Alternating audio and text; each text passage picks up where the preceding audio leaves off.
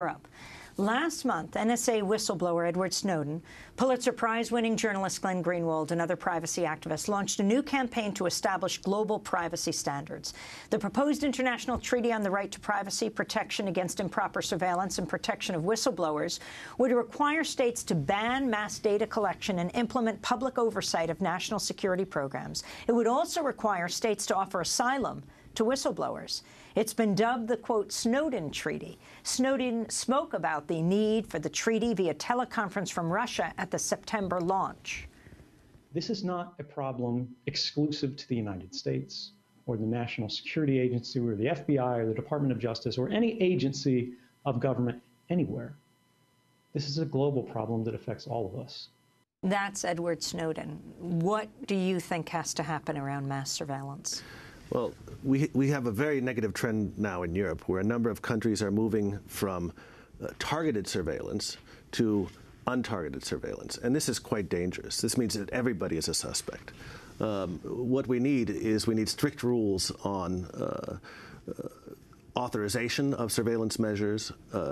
We need to outlaw the use of certain technologies which cast a very wide net and grab communications of everybody in an area, everybody communicating with a certain person who might be suspected of terrorist activities.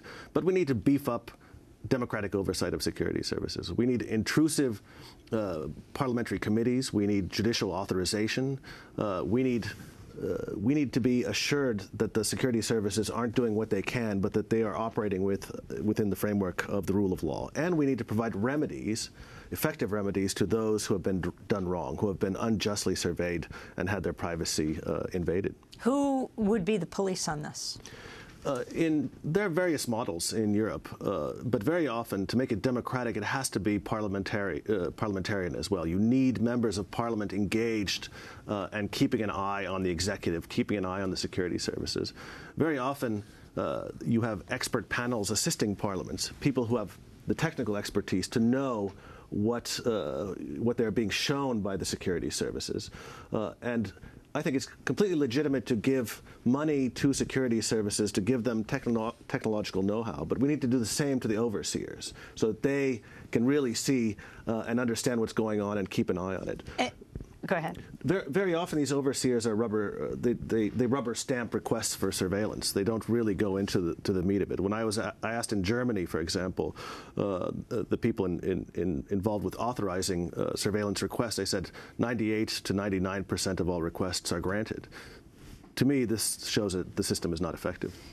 Is Edward Snowden a patriot or a traitor, do you believe?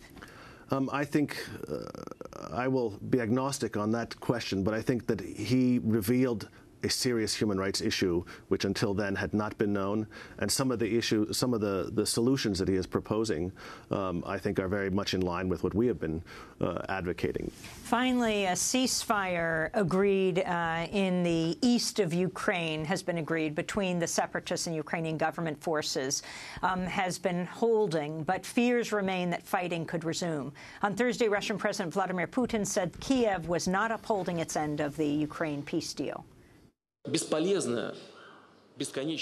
is useless to endlessly blame Russia for not fulfilling or not urging the authorities of unrecognized republics in the southeast of Ukraine to do something in fulfillment of the Minsk agreements. If the key positions of the Minsk agreements are not fulfilled by the Kiev authorities, and they are not fulfilled by the Kiev authorities. That is Putin of Russia. Nils Muižnieks, you've been spending a lot of your time on Ukraine. What should we understand about it? Ukraine is a human rights disaster zone. Crimea has been annexed.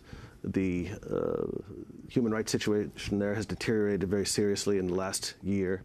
The east of the country, which is held by the rebels, supported by Russia. I was in Donetsk, in rebel-occupied Donetsk in July. There are very serious human rights issues there, but the humanitarian situation there is also catastrophic. You have a lot of people who have been displaced. You have a lot of people who are going hungry, who don't have access to clean water, to medicine. You have allegations of enforced disappearances, arbitrary detention, torture, and the West needs to support Ukraine, but it also needs to hold it to account for its human rights violations, because it also has not done everything it can, and sometimes there are some military groupings which are also involved in or implicated in human rights violations. We're going to have to leave it there, but of course we'll continue to follow all of these issues. Nils Muižnieks is the Council of Europe Commissioner for Human Rights. And that does it for our show, though this news just in. Democratic presidential candidate Lincoln Chafee has dropped out of the race for the Democratic Party nomination for president. Chafee's a Republican-turned-independent-turned-Democratic former governor and senator of Rhode Island.